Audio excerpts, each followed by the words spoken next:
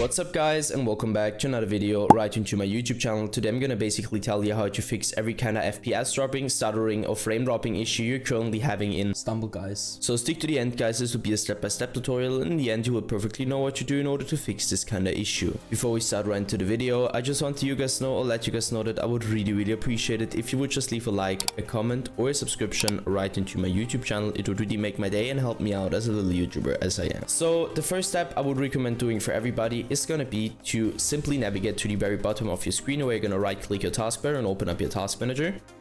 So once you did that, I want you to navigate to the top left corner of your screen, clicking onto processes, and once you click processes, I want you to click CPU.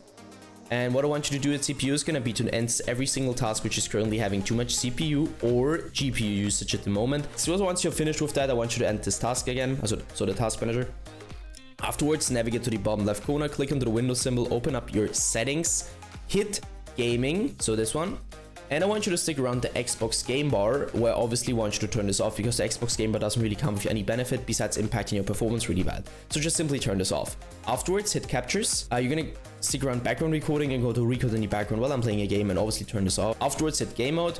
And now I can really tell you to turn this off or on. You need to check it for yourself. And just simply stick with the setting which is working better. Go back once and hit update and security, where I want you to stick around Windows update. So download the latest version of Windows, and once you're finished with that, I want you to simply end this task and search for your graphics card driver application on your PC or your browser, and download the latest version of your graphics card driver just to provide the best possible performance in general for your PC.